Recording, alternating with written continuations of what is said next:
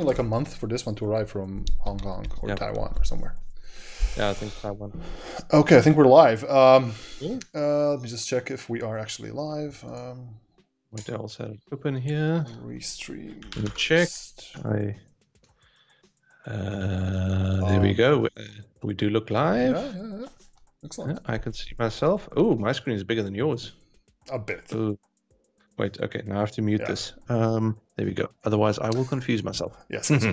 There's an app actually that breaks your speech. It's an app which you put headphones on and speak, and it repeats what you said like less than a second later. Completely black out. Like I was trying to talk and my speech was entering my head as I was talking. Just stop talking. It's weird. Oh yeah, no. That's the thing that gets me with Twitch the most here is that when you go live and you hear yourself, there's that lag, and you're like, I have to mute myself. Let me just open up Twitch as well, and I want to open up YouTube and all the stuffs, all the things. Yeah. Stream seems to be working on this side. We've got 11 people. Let me just say hello to them quickly. Because I'm not receiving. Okay. So I get the chat. That's fine. Hello everybody on the chat. If you are able to see this. Yeah, I've just sent the message quick. See that. There's always going to be technical issues, so yeah. Hello Dennis. Cool. I think we can get We can get started with this, with our plan, if there is such a thing. Yeah, like we have a script today. So. No. Yeah. Welcome to the second episode or second edition or second stream of Streaming on the Rocks is the name of this series, apparently. Is where my brother from another mother, Cobus, and myself sit on a Friday evening with a lovely drink in our hands, and we discuss technology, look at some things which might necessarily not too much work related, but we try to find things to talk about. So last time it was really good. I think we had people, we got a positive feedback about the last episode. So I hope we can keep you entertained even today. So today's plan is kind of to talk about tooling and some tools. Tooling. Yes, the name of the episode it's Tooling, because this is episode number 2, and we talk about tooling. So one of us is a dad apparently. So. So Cobus, what's your poison today? Today I'm actually going for a nice white wine. It's a local Chardonnay, wooded. So it's slightly more in the old style. So it's got a nice balance of buttery, wooden oakiness to it, which is lovely. Some of the more modern Chardonnays don't always have the wood, which I dislike. Oh, okay. Well, I'm a simple man, so I just literally took the last time's drink. I'm again drinking the Monkey 47 Schwarzwald gin and tonic. So I am a fan of this drink, and it's a hot day today in Berlin. So this is a pretty appetizing drink today. Nice.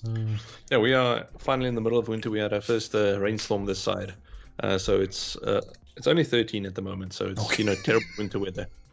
We had 27 today apparently, so it was warm, it was humid, so not the best of things in the world, but hey, what can you do? Yeah.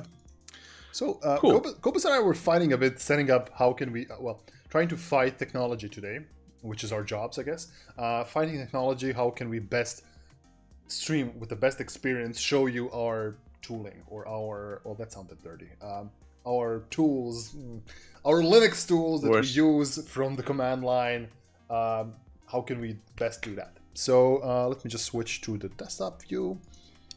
So we're going to be trying to basically use the power of Linux and tmux or terminal multiplexers to kind of share our screens. So what you're seeing right now is actually my laptop screen, but later on, once we go ahead and connect to Cobus's virtual machine, we're going to try to do some tmux magic there as well. So yeah, a lot of people ask me since I've been doing these streams, like, hey Darko, can you talk about how do you set up your terminal? How do you set up your tools?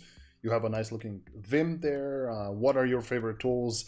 I did once a stream on AWS tools, but I think I can expand a bit on that today to include some non-AWS tooling. Okay, before anybody asks, I'm running Linux. So this is Linux you see here on the screen. It's actually it's running Arch Linux. I run Arch, by the way, and it's running an i3 window manager. So that's why it's like this. So it's a tiling window manager with all the things that break your fonts. So yeah, so yeah. But I spend most of my time on this, and this is actually NeoFetch. Do I have NeoFetch? No. Oh, hey. I want to show off my powerful laptop.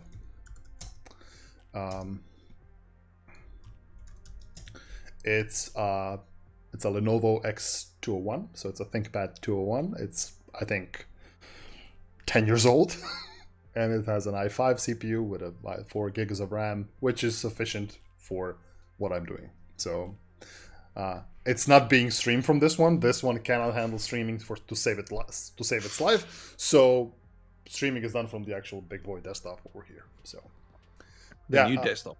A new desktop, exactly. So desktop is also running Linux, but not when I stream, because streaming from Arch, I struggle with OBS there and my camera and all the stuff, so I have Windows for that. Cool. So where should I start?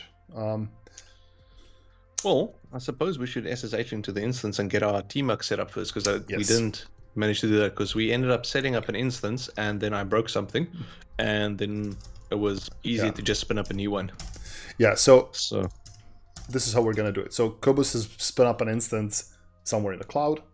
I access it, so it's an Ubuntu instance running there, and hopefully tmux ls. There is no tmux session running on there. So we're going to use tmux or terminal multiplexer basically to share the same terminal session together. And when you use the terminal multiplexer, you basically are able to see each other's session in real time, right? So if I do tmux like so, and then Cobus types tmux ls, or then you should be able to see the terminal session. So if you do tmux attach dash session dash t and then 0, you should be able to connect to my to this tmux session. And tmux attach dash session session. Hello, hello M Mensa. Hello, Jenna SQL Heisenberg. Hello, Yo Majesty 88. Hello, everybody. Oh, is it double dash session? No, it should be tmux attach dash session. So it's the same thing. So tmux. You know what? You start a tmux session. Just start with tmux session. Well, so here's the fun part. I'm a screen person. I'm not a tmux person. So I'm more than happy to learn. So show me, what am I doing wrong? I know it's something tmux attach session. Tmux attach dash session. All the same word. Then space. Then dash t space 0. Okay, dash e as in dash t as in t as in Trevor. T as in Trevor. There you go. There you go. Cool. See. Now you're connected. Cool. Now the session has automatically resized to your viewing size. So you can see that there is, maybe you can see it on the stream, but you will see that on the bottom row of my terminal is basically just lines, because it's small. Your session is smaller than mine, apparently. So now we can basically, anything that Cobus writes, you should be able to see here through this. Now using tmux, and this is one of the tools I used extensively. Using tmux is a great way to, first of all, collaborate with people on the same system. Secondly, I think the most valuable thing about screen and tmux is the ability to have 42-inch screen. The most valuable part of tmux is the ability for the session to just live. Unlike having a standard terminal window by running a command and then your computer crashes for some reason, a tmux session will always live the same as screen. So I never got into screen. Screen is something that I've seen. Screen is something the first I've seen, but then somebody showed me tmux, like it's simpler to use, and I think it's a case of because I know I started using screen way back in 2003 or 4, I think, for the first time. So it might just be that at that point the people I was working with, they were just more into screen than tmux. But I mean, the important thing here is, I think, just to clarify that one point, is that if you connect to a remote server and you're running a command and your SSH session dies or you have connectivity issues, that command will stop because you lose your session. So that's why using tmux or screen is one of the most important things when you connect to remote servers, especially if you've got bad connectivity. Exactly. So no matter what you're doing, even if you have good connectivity and you want to do something else on the same server, instead of establishing a new SSH server, when you do tmux or screen, you're not connecting to a new SSH session. You're actually just using the same SSH tunnel to connect. Well, just basically launching a new TTY. So yeah. Oh, cool. Oh, we even have chat. We have chat showing up. Excellent. So, Cobus, what do you want to show us? Show us your tools. Okay, cool. So the first one, let's just quickly make sure if I've got AWS CLI installed. Yes, I do. Okay. So basically the tools I want to show you is just how to poke around the instance a little bit for when you start troubleshooting. Because one of the things I often see people struggle with is you get onto a box and it's like something's broken and you don't know where to start looking. So we're going to dig into how to see what processes are running, what ports are being used. We're going to take a look at some of the instance like not configuration hardware, how many CPUs and things it has, and also how you can, for example, look at some of the performance metrics. So just see, is the CPU being hit hard or the disk or those things. So first thing you want to do is you want to see what are you dealing with. So we're going to go with uname-a, which will show you what kernel you're running. So in our case, we can see that it's an Ubuntu kernel, and it was compiled on 12 April at 1 second past 46 minutes, blah, blah, blah, blah, blah. And this is kernel version 5.4.0, and I think it's patch 1009, and specifically AWS built one. So this is the default, well, not the default, a default Ubuntu image provided by Canonical. So that's and it's compiled with specific kernel flags to make use of some of the hardware on AWS, I believe. How do you get the Ubuntu version from a system like this? What's the fastest way to do it? Now I have to remember. That is yes, there we go. Release. It's been a while. There we go. But you have to use asterisk release, so it has multiple files. So this is the fastest way to do it. Hello, Gaelic God. Yeah, screen is godlike. Well, this is exactly the same thing like screen. I don't know the exact differences between tmux and screen. Well, I know different commands they use, but they get the same thing done in essence. So the only problem I have with tmux is they change features so often. So I've been using tmux for the past 5 years, right? And I've had to constantly adapt my dot files depending on which version they run. All of a sudden they stop supporting one flag, completely change something else. It just doesn't work, right? So and there's a thing, like if I install tmux on Amazon Linux, and this is using tmux, I think, which one is this? 3.0a. So recently it was using 2 point something, and my dot files from my laptop wouldn't work here. Or if I run Debian, that has an older version. So tmux is a bit problematic when you when it comes to features and you have a pimped out configuration file. So so please continue. I'm sorry, I broke your train of thought. No worries. Then next thing I want to show is there's this metadata API running on all EC2 instances that a lot of people aren't necessarily aware of. So what I'm going to do is I'm going to copy in a couple of commands, set some environment variables, and then pull out some details about the instance. So you can see there is just the tag name that I'm going to search for is the name tag on the instance. And then what I'm going to do is I'm going to get the instance ID. And what you can do is you see this HTTP endpoint there. If I just run wget on it as is, what you can see is I can get a value over there. And there's a whole bunch of information, like, for example, the region that you're running in, the availability zone that you're running in, what IAM role are you using, etc. So you can get quite a lot of info about your running instance from this HTTP endpoint. And it's running on the instance itself. It's only accessible by that instance. So you don't have to worry about someone else from the outside reading details from that instance. Then what we have to do is the second variable we have to get is the region. So let's pop that in here. It would help if I actually copy and pasted the whole. Oh no, I did. Run it. Okay, cool. Let's just double check that I've got the right values. And cool, I've got the instance ID and the region. And now for the fun part is I can go find out what this instance name is. And in case you're wondering, yes, you can use emojis inside the tags inside AWS. So it's quite fun. So by the way, my terminal up until recently would crash if it showed an emoji. So this would be super fun if if you would show an emoji. Right now. Yeah. Oh, fun. Okay, so now we are on the system. Now we need to start figuring out, okay, what is actually running on it. Now, for those not familiar with PS, that's it lists all the things running on the machine at the moment. And if you look at it, it'll give you the, sorry, your scroll is a bit weird, so I'm not going to scroll again. So the first column is like the process ID that gives you the ID of the process, so you can then interact with it if you want to, for example, kill it or just get some info out of it.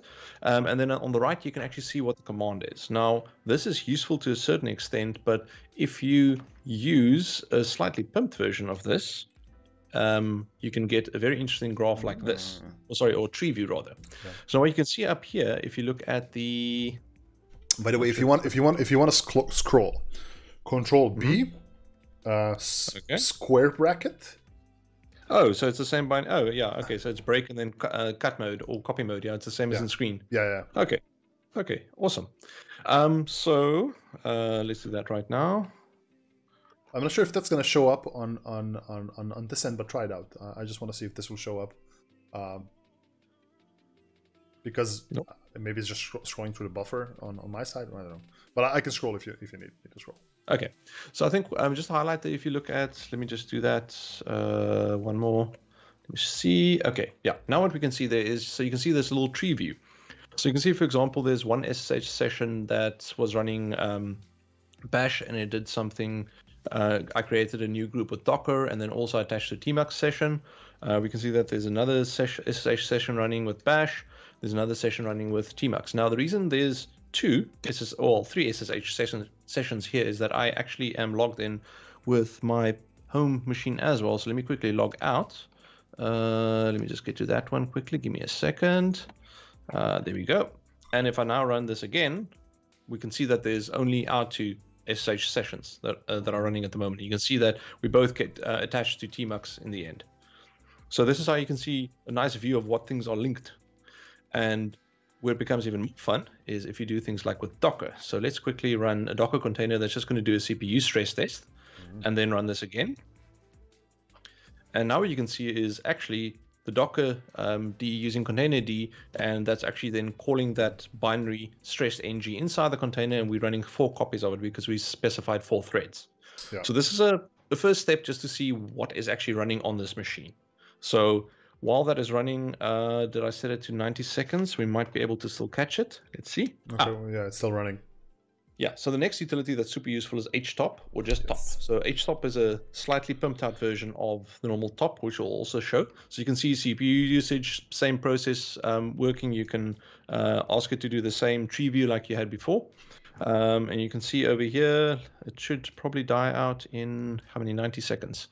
How many seconds more? Probably a few more seconds, and then we'll see the CPU actually go down. Because I specified 4, the containers are running single threaded at the moment, which means that we're using 4 of the 8 CPUs. We just spun up a T3 large or XXL, I can't remember. Just something with a bit of juice so we can play around a little bit and see things like the CPU information. By the way, chat, is my voice or my sound okay? Last time I did my stream, it was super quiet. So I just want to make sure that it's loud enough and that the music is not too loud. Can somebody just confirm? Let us see. This is now the fun. You have to wait that 7 seconds. 7 seconds. Entertain people. Little dance. Dink. Thank you, Dennis. Thank you. Cool. Awesome. Okay. Now we can actually see that that process is finished. So we can see that the CPUs are now idling again, basically. So just for those who want to know what the normal top looks like, it looks like this. Muscle memory, I can't remember what it is for, but if you hit Z and X, you can get it into red and can show you which column is currently the sort in descending order. You can see that it's on, actually, let me just check on the stream. Can you see that? No, we can't. So, oh, that's interesting. It could be a limitation of tmux. So tmux by default doesn't have any colors. I've enabled 256 colors on this one. So it could be a combination of my terminal plus tmux. You never know. So yeah. So actually, what I want to say I can see that the CPU column is slightly more red, but that's something we'll do for next time. But what you can do then is to use the shift and the little, I don't know what you call these angled brackets, the ones at the bottom. Brackets. No, the ones less than or greater than. Okay, so you can use those two then to sort by different columns. So you can take a look at the total memory, total CPU, and all the other values, or sort by them at least. The other one, useful one you can see here is the load average that you get. You get the 5 minutes, wait, it's the 1 minute, 5 minute, and 15-minute load average. Yeah.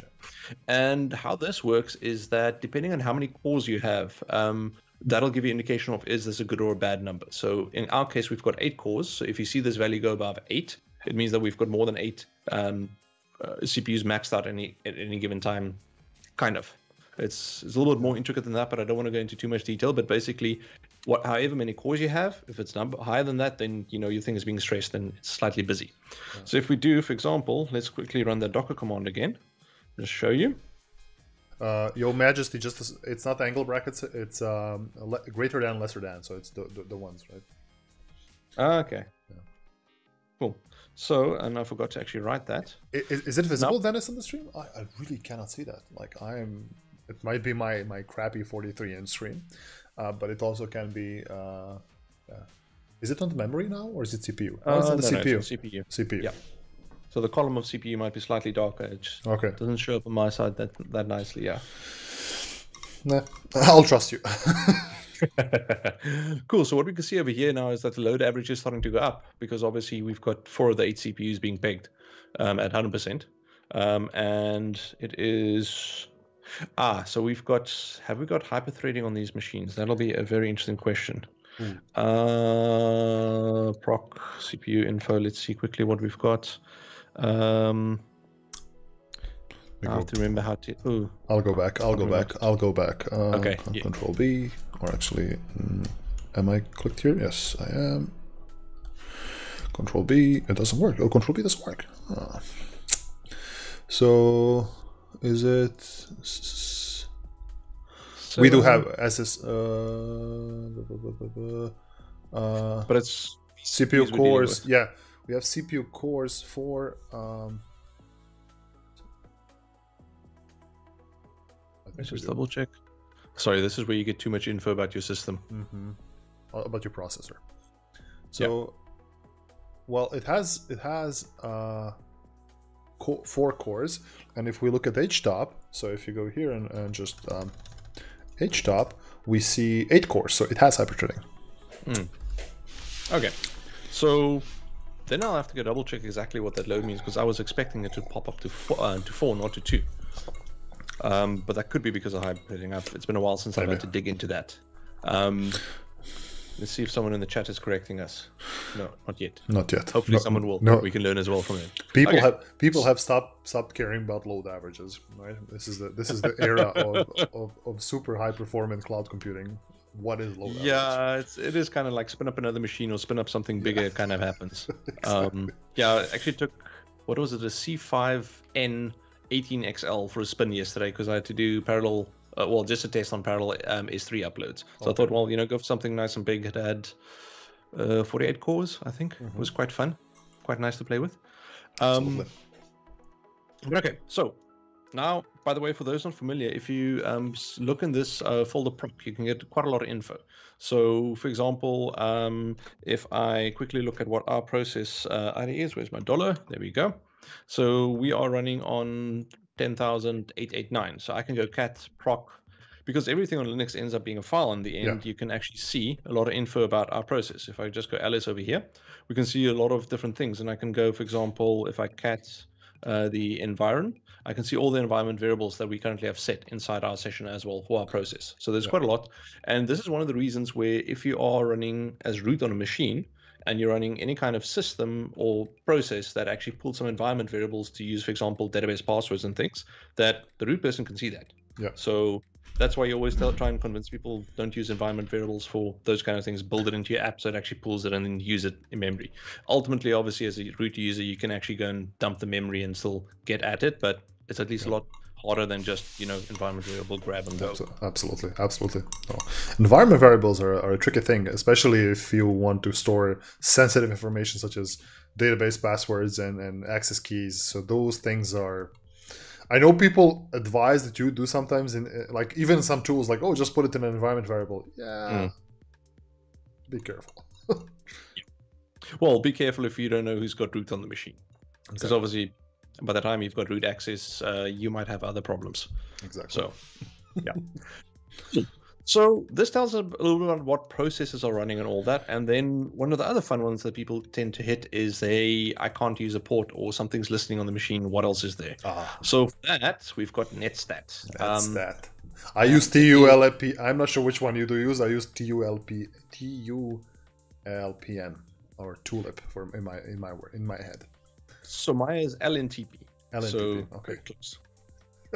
So it's for listening.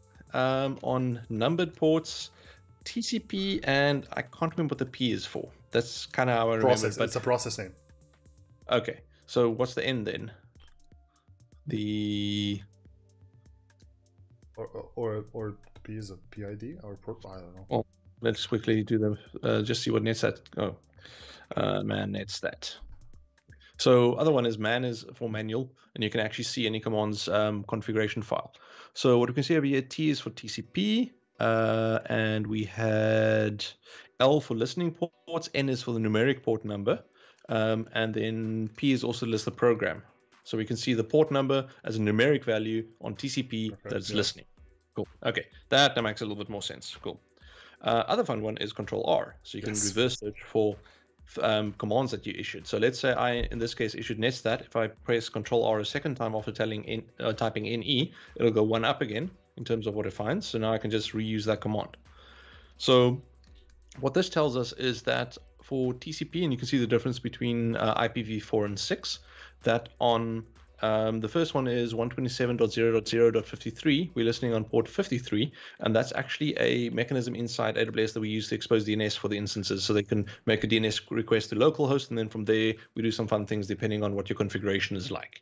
The second important one is SSH that we're using, because we need to be able to get to the box. So you can see that SSH is listening on this funky IP called 0000, which means that if you've got multiple network interfaces, it'll actually allow you to connect on any one of those IPs.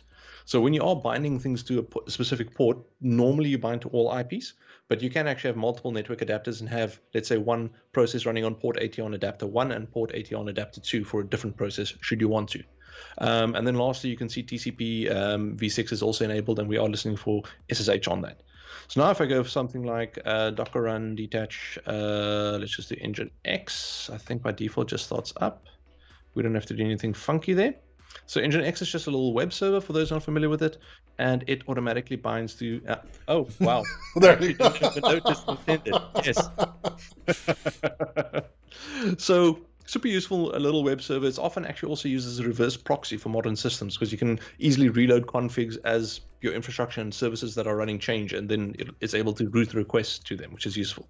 So now let's just make sure that it's actually running. It is running. And you can see over there that it's binded to port 80. I didn't specify the Docker command to do host networking, so let's quickly see what our netstat says again. There we go. So the reason is that I didn't specify it to bind to anything, so we have to do that. Docker stop. Oh, I didn't give it a name either. Okay, let's do this properly. Okay, Docker rm, get rid of that one. Docker run detached mode --name nginx --network. I'm going to specify host mode because I wanted to use the host networking stack, so it'll bind automatically to port 80. And I think this name I need to also be equal to. Is that the syntax? No, it's space. Space, yeah. Yeah, it's been a while since I've had to run this by hand as well. Use these. Docker run at least one argument. Oh. I need to tell it what to run. That would help. Cool. Hello, D Andre. Is it D or D the Andre? We got a heart. We got a heart in our chat. I'm not sure if it's hard because of Docker or Nginx or netstat. I understand that you like something that we showed. But here's one thing. So if you do netstat, I'm just going to do mine. You don't see program names. So you don't see which program is actually occupying this one. And for me, that's the most useful one to find. So what you need to do, you need to add sudo in front, at least right now, because I'm not running as root. Docker heart, there we go. So do you know, this is one of my most favorite bash commands when I screw something up like this. So instead of doing sudo and then typing up netstat, I can just sudo this, and that's it. Sudo and double exclamation marks is going to repeat the previous command just with sudo, and now we can actually see all of these things running here. Yeah, doesn't work on fish, and that makes me angry. But okay. Okay, so the difference between, I think, your set of parameters that you pass, and you also pass in U for UDP. UDP, so you're actually looking at for UDP ports as well, and you can see that DNS also runs on UDP port 53, and that's a longer discussion where, if I remember correctly, DNS is by default UDP 53, but if you get the size of the response is too big, then it goes over to TCP. Yeah, one of the interviews questions I had for AWS is, why is DNS UDP and not TCP? And I don't still know the answer. I mean, it's faster. That's the reason. But, you know, we need fast name resolutions. We don't need a three-way handshake for our name resolution, apparently. Okay. So speaking of DNS resolution, that brings us to my other favorite command, dig. So yes, dig, once again, super, super useful. So you can go dig, for example, let's take I've got a blog that's running, I think, on GitHub pages. So if I just dig this, we can see that I get, by default, it'll give me whatever's the record is configured as. In my case, it's an alias record with 2 different IPs configured behind it. And this is just for GitHub pages configured. Yeah. But you can do things with, for example, a CNAME. So let's say, now I've got to remember, I set up a demo running on one of the other domains I have. Buttonmonkey.coza. I just had a thought one day, and like a lot of internet people, I just have too many domains. I think you're missing an N, or this is Butto. Is it Butto or Button? Oh, Button. Sorry. There we go. No wonder the frown. Button monkey. Okay. So what I can see over here is that there are actually 3 IPs, but this is a CNAME record. So if I go tell it to go do a CNAME lookup for me. Wait. Sorry, it is still an alias record. This is one of those fun things where, because it's hosted on AWS and we're using the Apex domain, it still is actually using an alias record, not a CNAME for the Apex. Exactly. Yeah. So basically what this is pointing out at the moment is, oh, that's bad me. I didn't have WW configured for it. Naughty. But what you can see here is now that there are 3 IPs behind it, and that'll actually then rotate between them as you hit or do the DNS lookups. Button monkey. That's interesting. So one of the things I had a discussion with a friend of mine recently is DNS itself. Now, this person runs a website. They're a developer. They have a website for some company they run, whatnot. And we had a discussion: is, should you host your DNS server by yourself? No. No. So, like, unless you have super specific requirements, legal, governance, compliance requirements to have your own DNS servers, doesn't like running a DNS server just for a single website is such a pain in the ass. Just avoid it completely. So yeah, I mean, Route 53 is 50 US cents per domain per month, or sorry, per zone that you configured. So I mean, it's just do that. Yeah. It's similar to don't host your own mail server, unless you've got a very, very, very specific need for it. Mail server hosting has become so passé, at least in the last 10 years or 5 years, let's say. Hosting a mail server is just a trouble waiting to happen. Then it says, what do you do if you dig X one of those IPs? As in dig-X. Let me see. Let's have a look. I actually don't know the X command. I've never had to do that. I like doing this in streams because then people can teach me stuff. Okay. Oh, it's doing the reverse lookup. Yeah, I believe, because that looks like the EC2 instance where your button monkey thing is running. Oh, there you go. Yes. Reverse, so in this case, what did I launch it on? This will be Elastic Beanstalk. No. This was Containers? Was it Elastic Bean? It could be Elastic Beanstalk. I've done 2 demos the last while. The one is with Amplify and a GraphQL backend, and the other one is with Elastic Beanstalk. And I actually can't remember which one was lost. I mean, if it's Amplify, I doubt that this would be an EC2 instance no matter what. So it should be an S3 bucket somehow. Yeah. How does an S3 bucket resolve? That's interesting. Do we get like an IP resolved? Let's see quickly. I have got, what's that bucket called? I think it's Cobus Cloud. Let me get it first. I can't remember what the URL is. It's one of those, because I don't use it enough. Sorry, I'm just jumping on the console in another screen quickly. Here we go. Let's grab this one. It's probably the safest of the ones. By the way, if chat has any questions, feel free to ask us. I mean, we're completely open today. Whatever questions you may have regarding either with stuff we're talking about or AWS or whatnot, we're super happy to answer. Cool. Besides you, Dennis. Dennis has been banned for questions. Yeah, Dennis cannot ask questions. He's a team member, or at least AWS colleague. There we go. Finally have it. Now I have to copy that. Let's grab it quick. And where did my screen go? Sorry, I've got 3 screens in front of me, and it's been a long, fun week. Cool. Let's dig this quickly and see what we get out of that. So you get the S3. Yeah. You get an S3 endpoint. Ooh. Is it official, Dennis, now? Can we talk about it? I guess so, right? What is he saying? Oh, you changed the signature. So for those on the stream who don't know why we're joking, is Dennis is actually joining our team. Yes. But he was already with AWS, I believe. And yes. Yeah, Dennis was a solution architect based in Germany, a global solution architect, and since Monday, from Monday, he's starting with the developer advocate team. So we're going to be finally teammates. Yeah, very good. Welcome to the team, Dennis, and we expect you to stream. Come join us and help us here, because obviously we need some help. Yeah.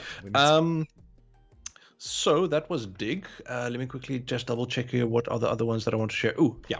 So one other one that you probably will run in is that, hey, I'm out of disk space. So df-h will tell you what drives you have, what mounts you have, and how much space they have, and how much space is used. So super useful to understand, at least, we have another person joining AWS. Eve Chotsar. I'm not sure. Welcome to the team, sir. Okay. Well, a lot of Amazonians here on stream. There we go, or future Amazonians. DevOps consultant. Please do reach out to us once you join. DFH, yes, the most useful command, especially if you run Cloud9 and you run out of disk space. So. Oh yeah. No, it's yeah. And then going along with that is ds-h, which gives du-h. Yeah, gives you a summary of directories in terms of how much space they use. So if you go dh, the current directory, yeah. So over here you can start seeing, okay, this will take a while. Let me just cancel. Okay, it'll take a while for my command to get through. Okay, there we go. So you can actually then figure out where that space is being used to a certain extent. So nice ways to figure that out. Then the last one I want to show you quickly is a fun one. I had this in an interview with another company. They are blue. Is VMstat. And you tell it that you want to take samples every 2 seconds and you want 10 of them. And then what it'll do is it'll give you this output. And it gives you an overview of the processes, memory in use, swap space in use, I/O in use, which is super useful. And then in terms of the system, how many processes are running, how many context switches there are. And context switches is because your CPU, when it changes between different things running, it gives them all a little slice of the CPU time, but it does take time to copy stuff in and out of memory. And that's called a context switch. And the more you have of them, the slower your system can become. And I've actually seen a couple of scenarios where there was too many threads were running for the number of CPUs you had. So context switching, I can't remember how many times per millisecond, which meant that it spent more time switching than it actually did processing, which is quite amusing. VMstat is one of the tools we used to use back when I used to work in support. Is that when customers would have performance issues with EC2 instances, one of the things was like, hey, can you do a VMstat with these flags, and just can you provide us with the output so we can kind of see where the potential bottleneck is. So it's a really great way to kind of troubleshoot what could be the problem with the system. And a lot of times, to be fair, especially when people run the T2 instances, you just get CPU throttled. So basically, when you have like a T2 instance, you run out of credits, you just get throttled. So Gilligos asks, can you mount an EBS volume from inside of an EC2 instance? Yeah, I see no reason why not. You can mount it for sure. If you've got the CLI permissions to do it. Yeah. So, okay. Fair point. Yeah. You need this CLI or API access with permissions to do so. Yeah, that's assuming the volume hasn't been added to the instance yet. So, but I believe nowadays, if you attach a volume in the console or with API, it automatically issues it with a mount point. Does it? I haven't done that in ages, to be fair, but I know in the past it didn't. Well, so in the past you had to do it yourself. The good news there is we have this thing called the cloud that allows us to do things. What is this cloud you speak of? This cloud allows me to create an empty volume. It's going to be let's do a 52 gigabyte one, just so we can differentiate between it. Cool. I've created it. Let's see, where is it? Then it says that you can actually configure the mount point in the console. So during the mounting, you can actually mount it to the. You can mount the drive to the volume to the mount point already. So that's pretty cool. Okay. So actually, let's do that, because I was curious to see this in action. So we can see that it's not there at the moment. And now, attach. Let's hit the attach button, and the console is spinning. It did something, and do we see a 52 gig? No, but now we can do try LSB. We can LSBLK. Okay. There we go. We have the NVMe 1 and 1. It didn't mount. There we go. See. Give it a second. Let's double check. But if I go fdisk, it said it's going to mount it on the def SDF. Not mounted. Interesting. This is probably where we have to do a reload. I remember that vaguely from years ago, having to do it. Let's just double check. Sorry, I'm just clicking on the instance again here in a different window. Streaming on the rocks. Yeah, it seems to. Oh, it's on SDF. Why? Not one, just SDF. SDF. Yeah. So interesting. Maybe, I don't know. Like generally, I remember last time, long ago, when we used to instruct customers what to do, they would have to basically create. They would receive the disk on LSBLK. You would be able to see it. Now then you have to manually create a partition, because by default it doesn't have a partition. So maybe only during the instance creation, the entire boot process does that. So I don't know. Could be. Yeah. But this is one of those things that it's also like been years since I've done this, to be honest, by hand. I always use automation or infrastructure as code, so I don't have to worry about this kind of thing. Yeah. Mounting volumes on an EC2 instance is usually, at least in the last 4 years that I've seen, people use it for troubleshooting purposes or expanding volumes once needed, but hopefully that's not required a lot. One of the things that would happen is like you would lose your credentials. So that was one of the most common things in my EC2 Linux support time, is you would lose your key. Then people call us up, hey, can you get me my key? No, there is no key. Like, we don't have access to it. And then basically what happens is they have to take that volume, if they did not encrypt it, mount it to a different EC2 instance, attach it to a different EC2 instance, and then change like authorized keys or some shit like that. So that was how it used to be done in support, at least. Okay. Actually, I just figured out that the mounting point is this NVMe. NVMe, yeah. Yeah. So if we do fdisk/dev that, then we should. Oh. Sudo. I want to learn this double tick. Yeah. Sudo exclamation marks, double exclamation marks. Oh. Okay, but it's not going to work now because. It should. Yeah. No, because isn't the previous command now the double exclamation command? Ah, okay. Yes. Yeah.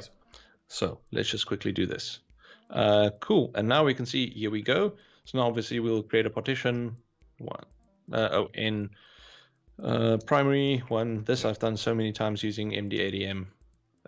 Let's just do the default. P, write it, and cool. And then we should be able to probably mount it. Sudo. Phew, it's been years since I've done this by hand. Mcdir mount new drive, and then it is sudo mkfs, mount... but you need to make a file system. Yes. So mkfs x4 something. Yeah. Oh, let me try this again.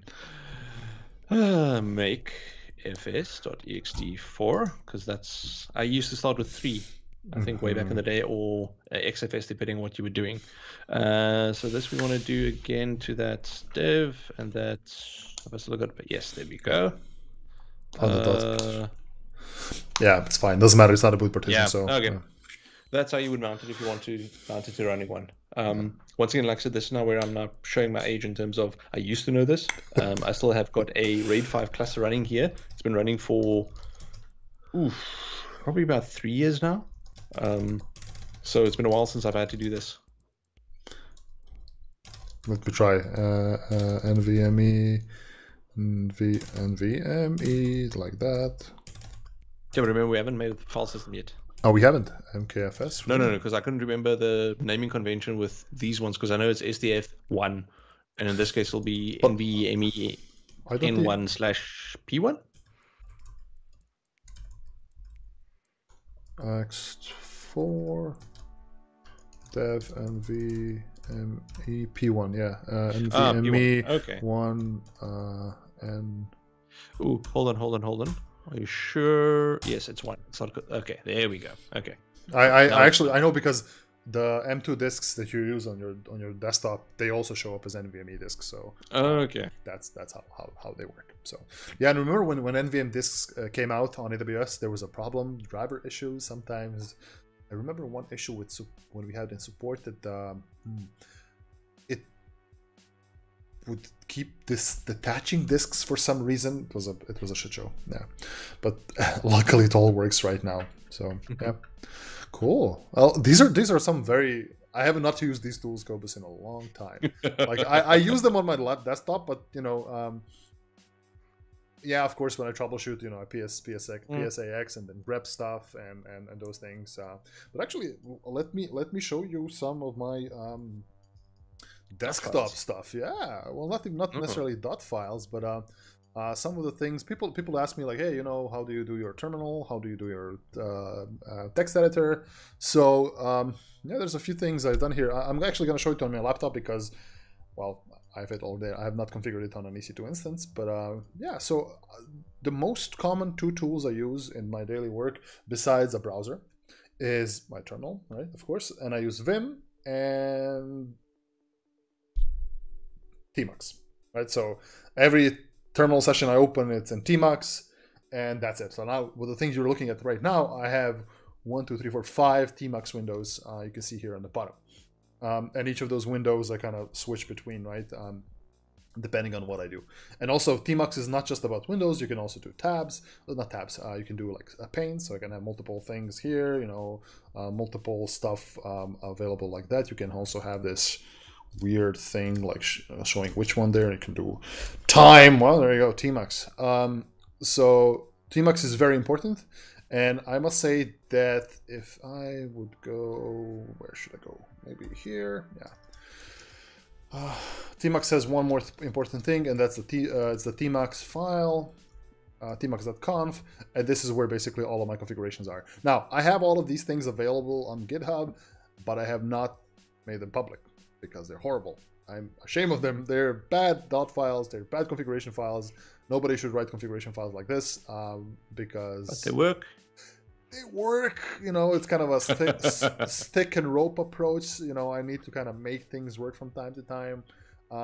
So yeah, but in essence, I don't have a very complex Tmux setup. The only complex part of my Tmux is this color scheme, or the little arrows and the windows you see on the bottom. That's kind of the complex pretty thing. Everything else is mostly basic.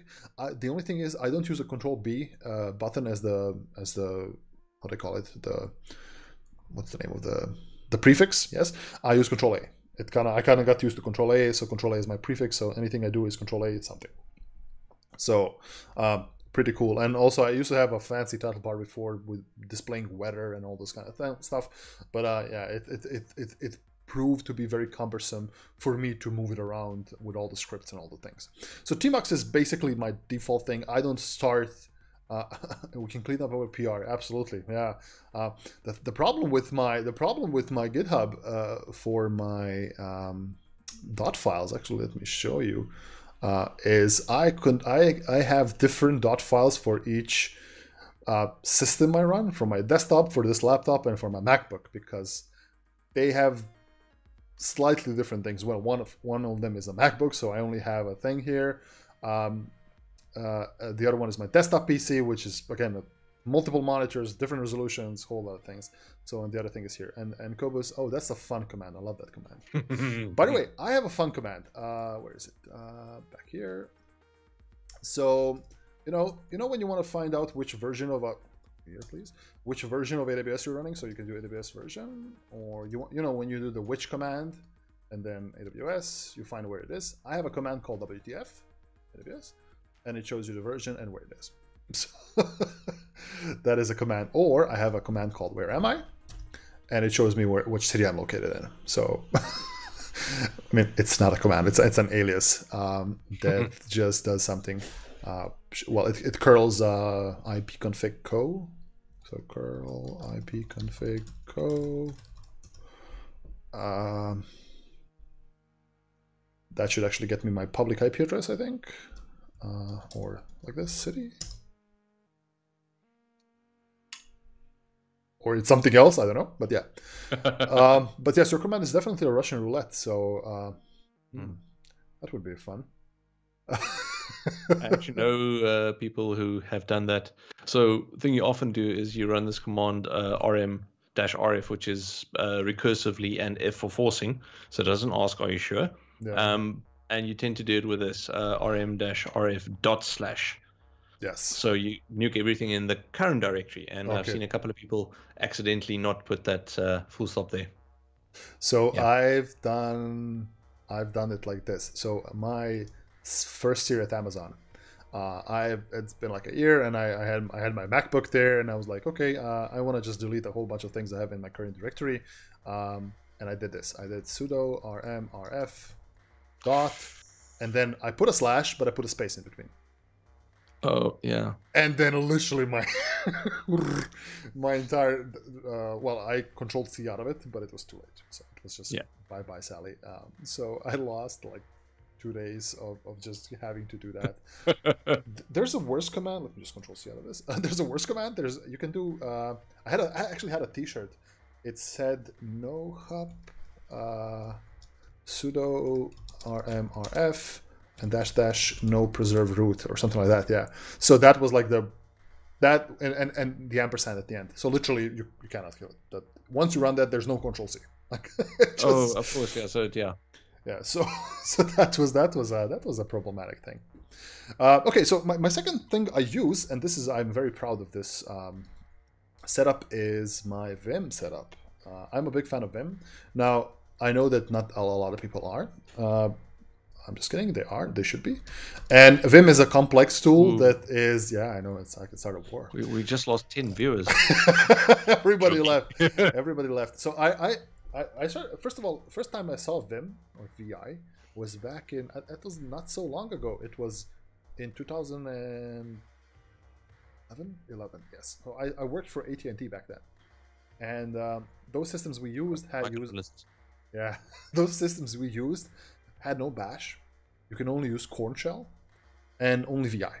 There was no nano, there was nothing. So VI for me was super complex back then, because HJKL movement was for me something like, why would anybody do this? Wait, your picture went smaller. It's Skype. It's Skype. If you keep on changing your bandwidth for some reason, it just resizes images. It's weird. Oh, okay. There's no fix in Streamlabs OBS. In regular OBS, you can fix it, but not in Streamlabs. So. Okay. In any case, I hated Vim. I thought it was like, why would anybody do this? People are idiots. This makes no sense. Why would you complicate things when you have nice little arrows on the side? No. So now I am a stern, strong advocate of Vim. Having your keys, having your fingers on HJKLN, it constantly makes your life easier once you get used to it. Once you understand that J and K are up and down, and then H and K are left and right, you get used to it, right? Vim versus Nano, like Nano I use, but I use Nano when I accidentally run Nano. It's literally, and then I start using, like, I open, like, imagine this. Okay, so no, Nano. I don't even have Nano installed. Right, there you go. Yeah. So, if I do Nano template, I open it like this, and I start doing JAK, and like, oh no, wait, you cannot do that, and then I don't know how to undo. I'm like, how does one undo? It's like, is it Control Z? No, it's what? And then then I just Control X out of it, and like, you know what? Let me just get Vim, and I should be happy with that, right? So I guess. So sorry. No, I was going to say my Vim usage is, I know Shift A to go to the end of the line, DD for deleting a line, YY for copying a line, and PP for pasting a line, and then how to write and quit. Okay. Well, so I'll tell you my biggest adventure with Vim, or where Vim saved my time, even though I've intentionally chose to waste my time. So I decided to make a serverless application that's gonna be an API endpoint that's gonna give you out movie titles and descriptions of those movies, right? And I had a big old movie list in a Word document. Cool. So literally I think 70-page Word document with just a title, year of release, and I think a description, right? And somebody gave me that, and I'm like, okay, I need to convert this into JSON. So I used Vim to do that. Like, with all the macros built in, you can kind of search for specific phrases and then put brackets around. I literally was able to do that in like less than an hour. Otherwise, it would be, unless I don't know how else I would do it. There might be better tools. Maybe some big data folks here know how to do it. But converting a Word document or like, in essence, a raw text document into something useful like JSON, I did it with Vim. And I was super proud of it. I'm like, oh my God, this saved me so much time. I made a stupid API for no reason. So I didn't save any money or anything there, but yeah. Eve Chotsar says he likes DD in Vim.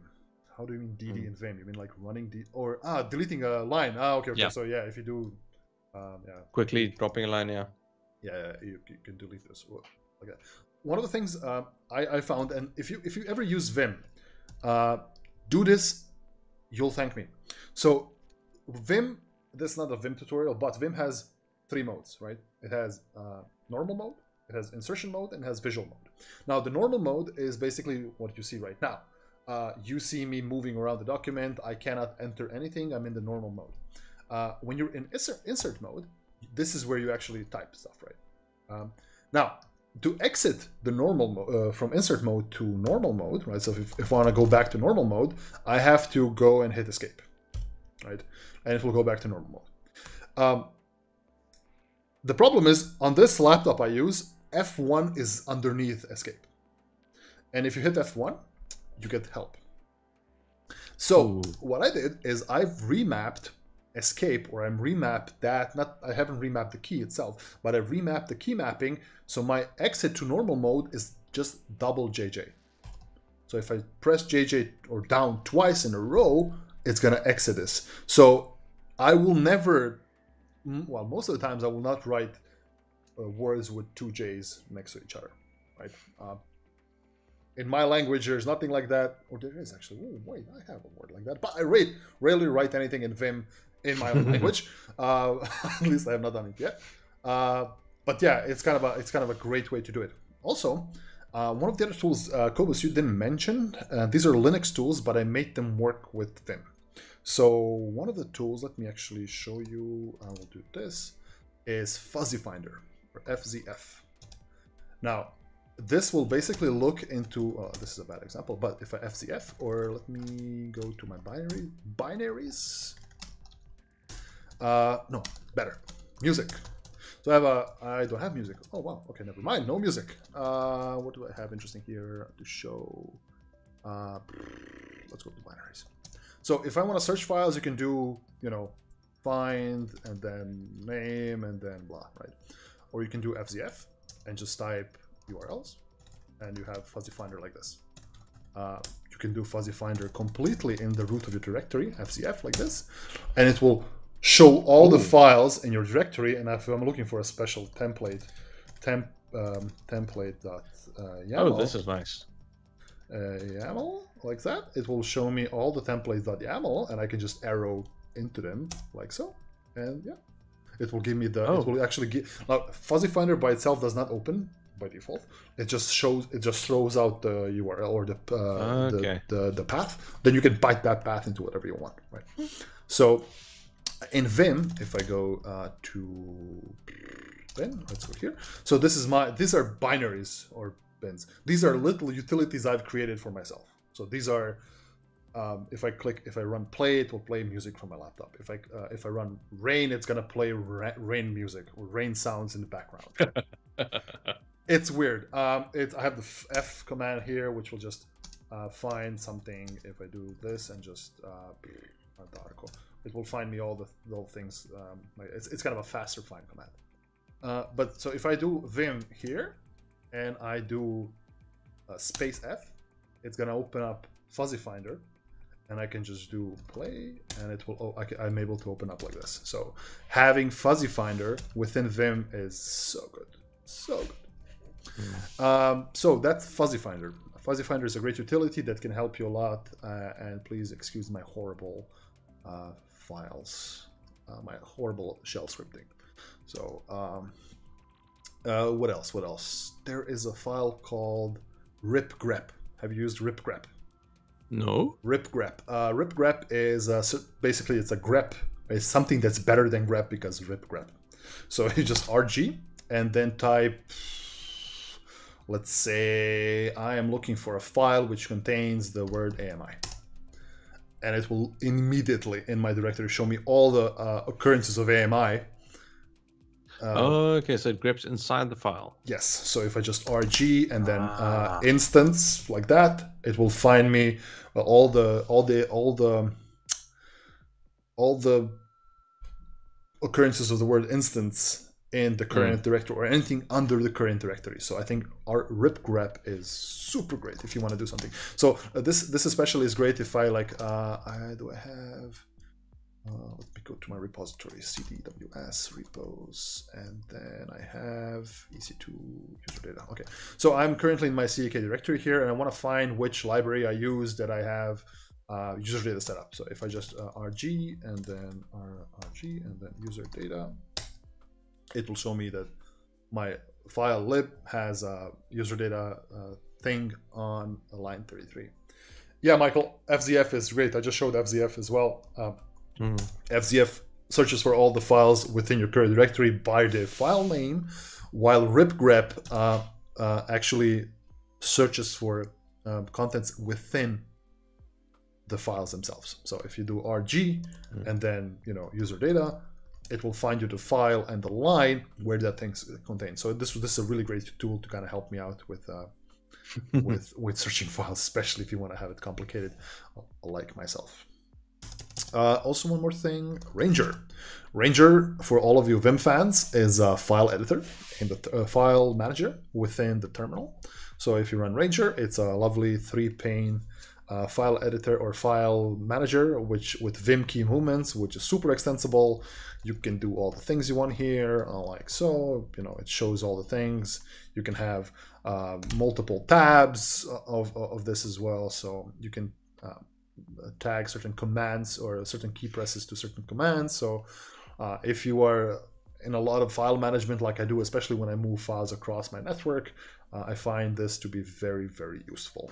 So it's another tool that you need to get used to and learn to use, because all of these things have specific commands that you need to run. But I've been using this for like 4 years now, and I kind of got used to at least a part of it. And also, I think one of the big benefits of using these on your desktop locally is that you always have these available on the servers as well, because they are text-based. Exactly. Because that's one of the big things. You don't have VS Code or Atom or Sublime on your server necessarily. Exactly. So I don't even know if I have code here installed. I don't have VS Code. No, I don't. I don't have VS Code installed on this laptop at all. So I literally just, for anything I use here, I just use my terminal and the browser. Now, it's also good if you want to do like how much RAM am I using? So htop, I am using 1.5 gigs of RAM, and most of that is Firefox. Right? So no, actually, it's Brave, but most of that is this. So if I kill this and then go back to this, I'm down to 300 megabytes of RAM usage, which I haven't seen since 2006, right? So, yeah, it's a lot less. And actually, so I've done this. I've tried to do this experiment. So I have a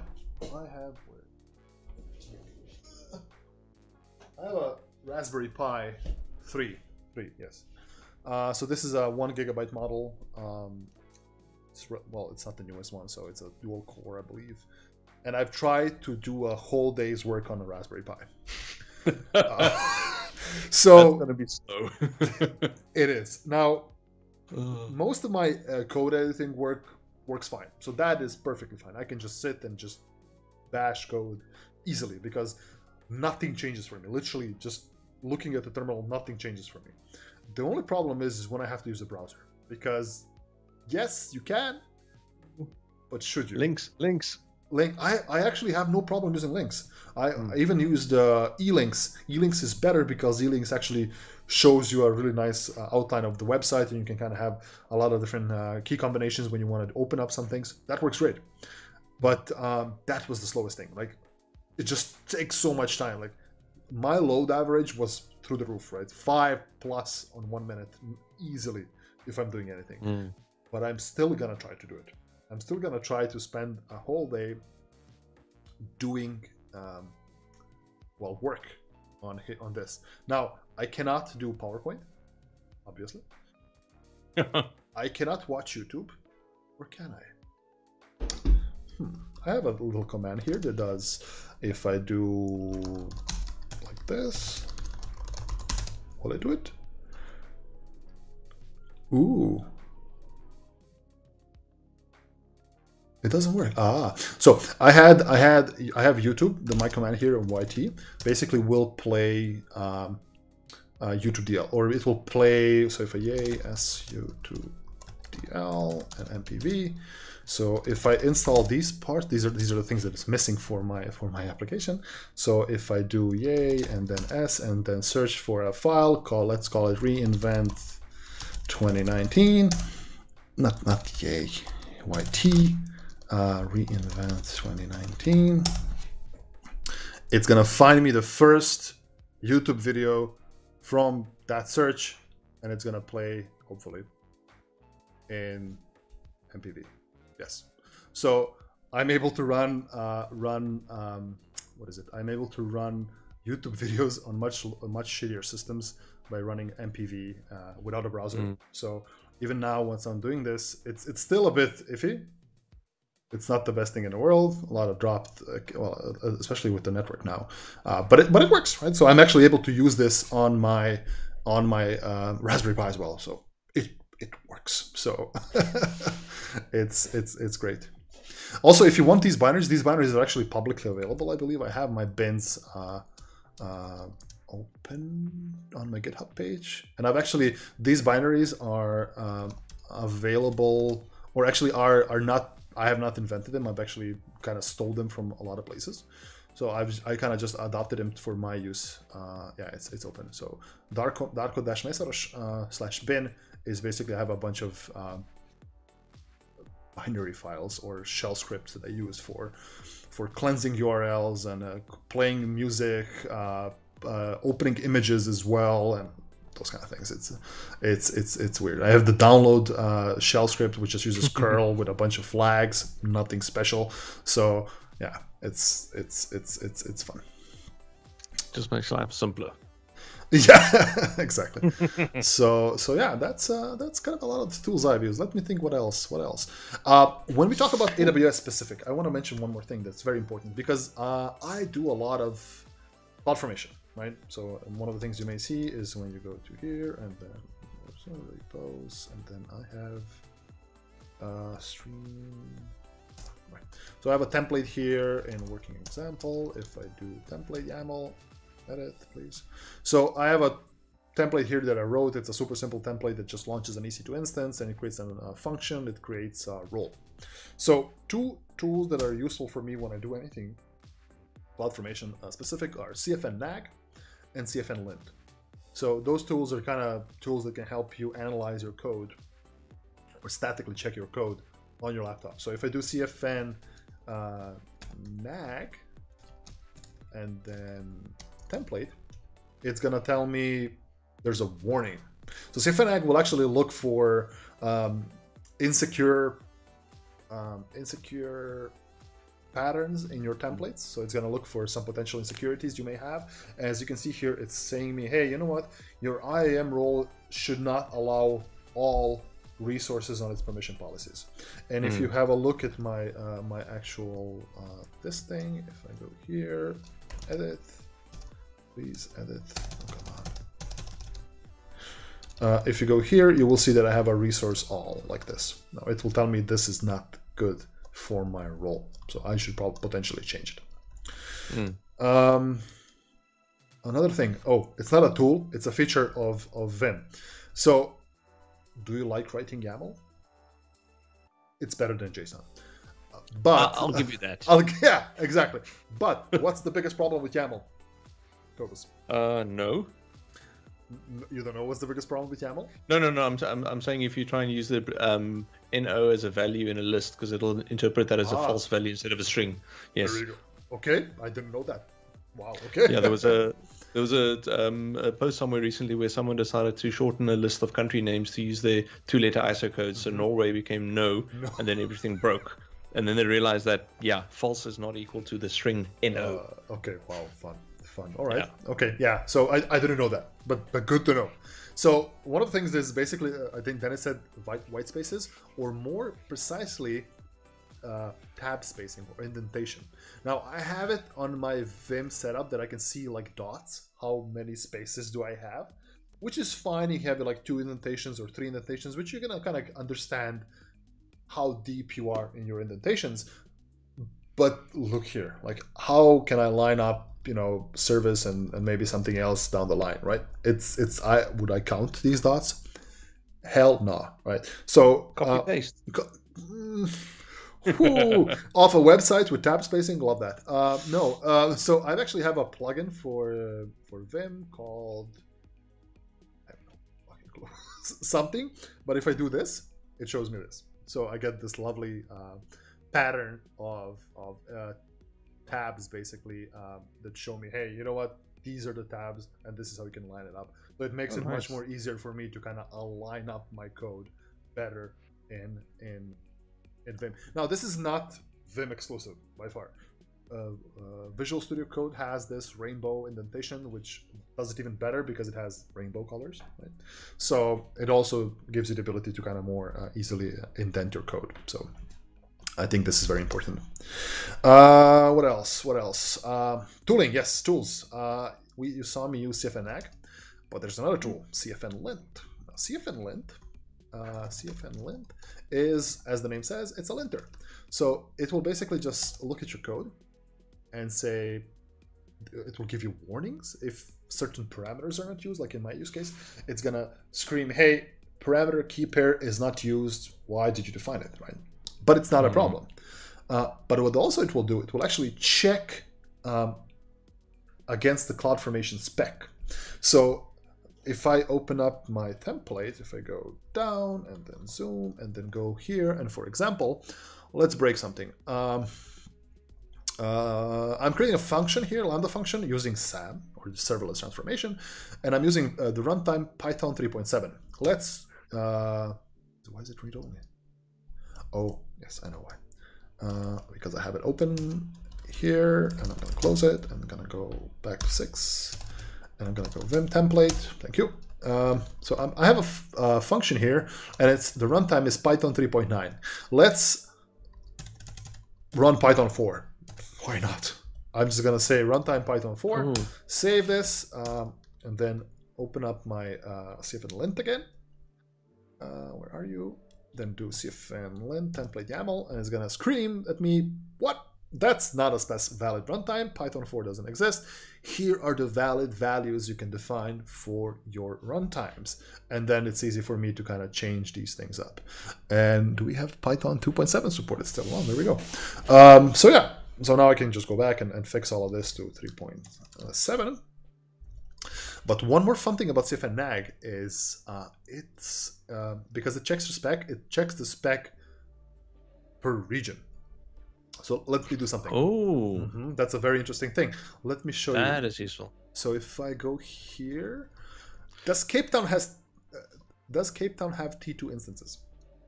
No, it doesn't, because we got T3s. Exactly. Like, so if I do this now, I save my template and change my default from T3 to T2, and if I run my cfn-nag like so, and then -- region AF South 01, it will scream. Yes, it should be with allowed values within allow. Oh, sorry. Of course. No. That's one thing. That's okay. That's fine. Let me just do this. But I mean, it's another thing that needs to be fixed in any case. Exactly. So yeah. Come on. Like that.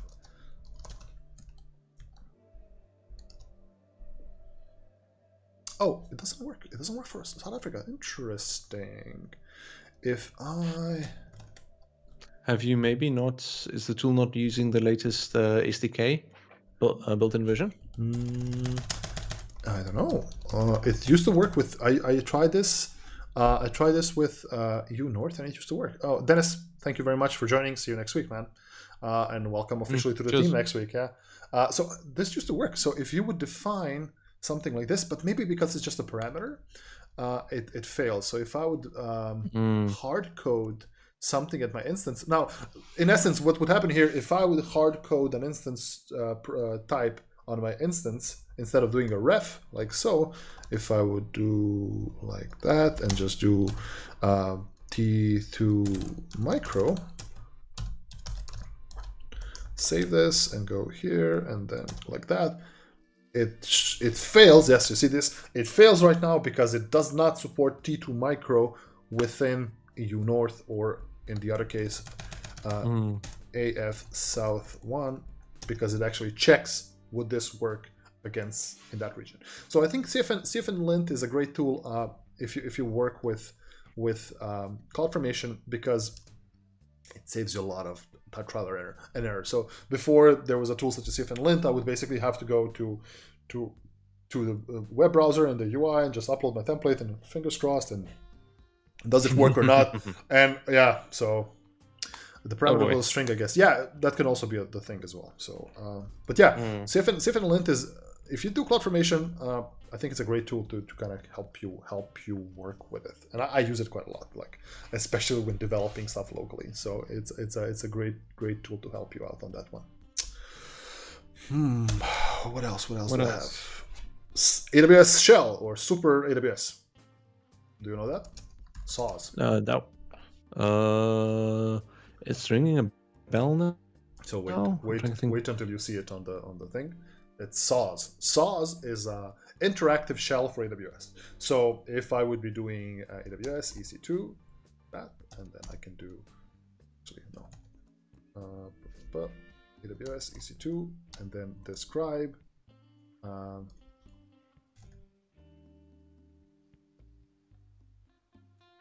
I don't have to type all the commands out because it's an advanced shell with all the parameters it offers me straight from the bath. Oh, here. This is nice. Yeah, so if I do, I think run state or instance state, yeah, if I just describe instances, you can do this as well. It will show you all of these things. So it's pretty cool. If I just describe, you can also do AWS EC2 instance. Can you do fuzzy? Fuzzy should be on. So if you do instances, no, it doesn't work. Yeah. Yeah, it's actually using the CLI role, so it's basically using anything I have set locally as my user or the permission model. So it's just another layer on top of AWS CLI, which kind of gives you this fresher setup here. It works better or not, so it's pretty cool.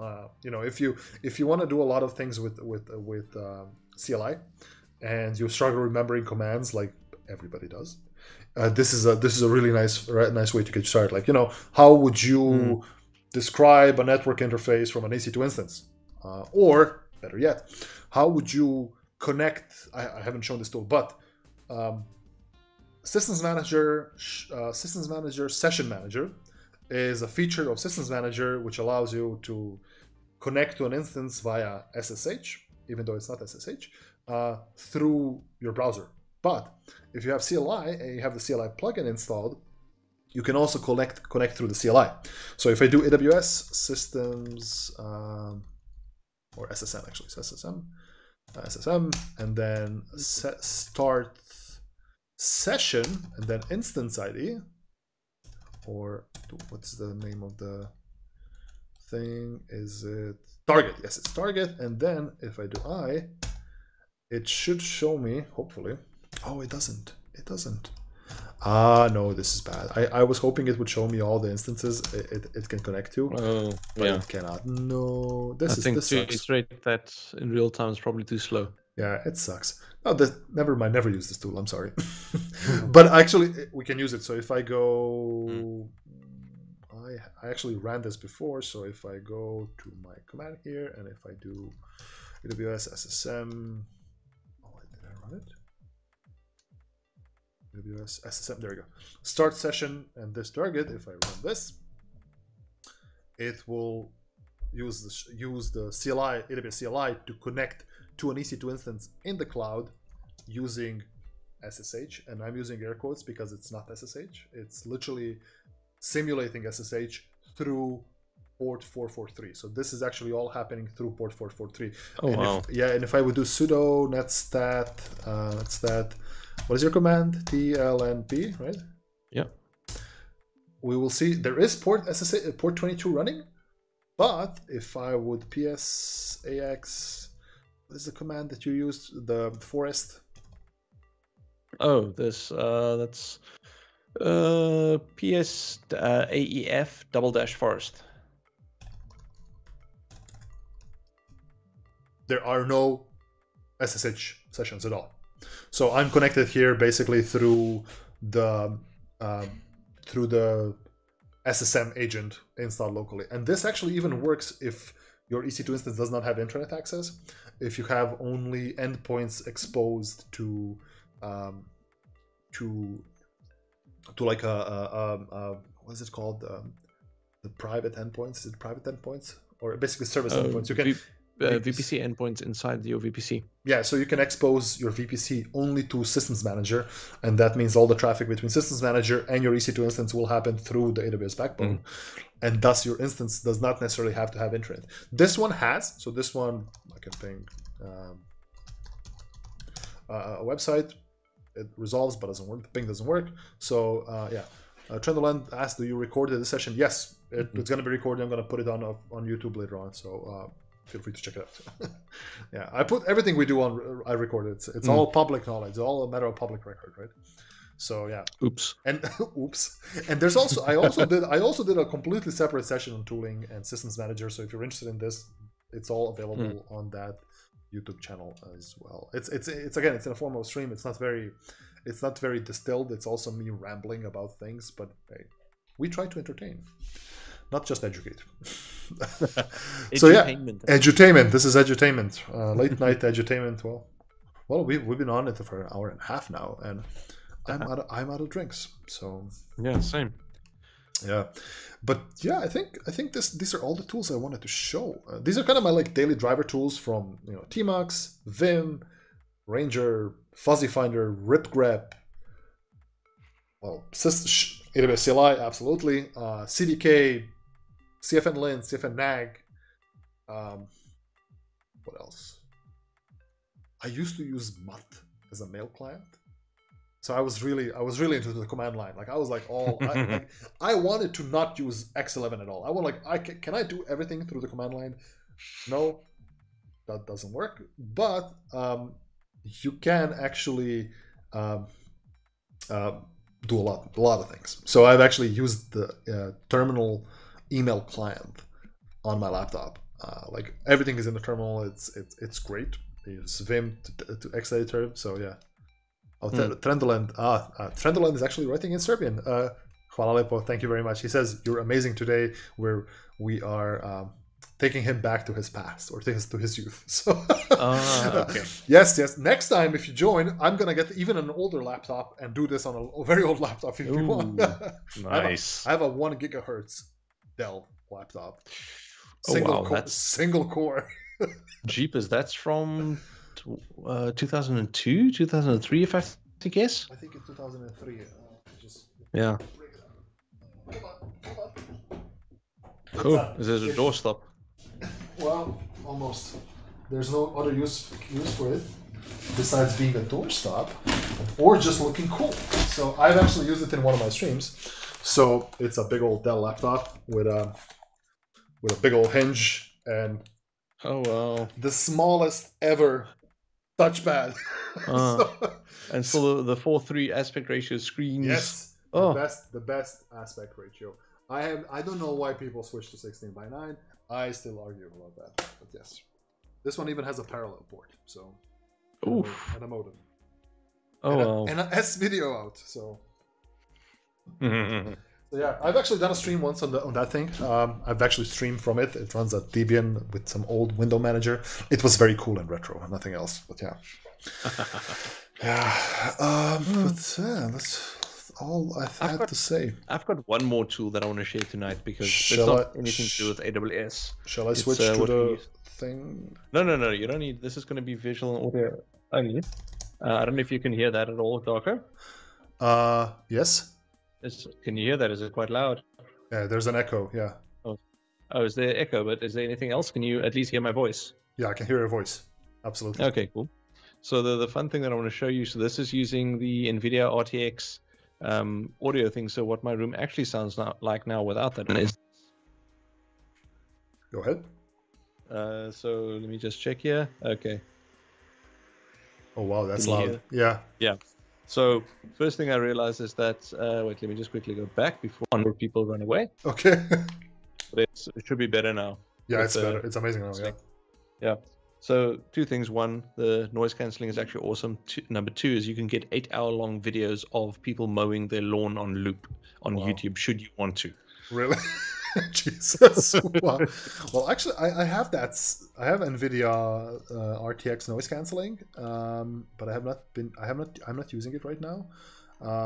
But I've tried it out. It's amazing. It's ridiculously amazing. It's sometimes scary amazing how I was demonstrating this to somebody, and for that reason, I have a hammer. So I was actually banging a hammer on my desk. And trying to do this, and literally it would completely cancel out the hammer noise, and you can just hear my voice. So, nice. It's a pretty cool tool. Cool. Well, I think we're gonna wrap it up slowly, right? We've talked about a lot of things today, and Cobus is small again. Let me just switch your video to be a decent size. We're good now. Yeah, smaller as it's Skype with all the things. Cool. So first of all, I would like to thank everybody for joining the stream. I know it's a late evening stream, it's a Friday stream. You might have something better to do, but if you enjoyed 2 bald, bearded nerds talking about random shit about the cloud and technology and Linux and taking you back to a time when you had to actually care about CPU load and mounting disks. We're happy to keep doing this. We're gonna do probably some other topic next time, or talk about maybe, you know what topic would be interesting, Cobus? And I think everybody would like to hear this, is what went wrong, or how much did we screw up, or war stories. I think that would be fun for a lot of people. At least myself as a nerd, I like hearing when people screw up. And I like to hear other people's stories, and I would like to hear your stories. And I think I heard a few. So, and people will maybe like to listen to this as well. So, we're going to do this at a semi-regular basis. We're not sure how often we're going to do this, but we're going to try to keep doing this as long as people like it. It's fun for us. It's literally just come here and banter. So I hope people keep on joining the stream and viewing the recording, and please do let us know, both of us. You can find our social medias. Well, wait. They're hiding. There you can find social medias. Yeah, so you can find our social medias anywhere. We're both present. Please let us know if you want us to cover some specific topic or something interesting to you. We would really like to. We're open for that, right? So we're gonna keep on drinking every Friday as long as our liver allows it, and yeah, that should be fun. So Cobus, thank you very much for it was a lot of fun devoting your Friday evening to the audience, and yeah, let's keep on doing it. I will not say when the next one will be. I'm actually going on vacation next week, so yeah, definitely only after that. Yeah, after that. So once I'm back, I think we're gonna do another Friday or some other day. I'm not sure what the people think here. Think, is a Friday evening good, or do we want to do this a similar concept without the alcohol at some other point where people are more aware? So yeah, please let us know. So cool. Thank you once more, everybody, and yeah, we will see you when we see you. Bye bye. Yeah, cool. Cheers. Bye. Cheers.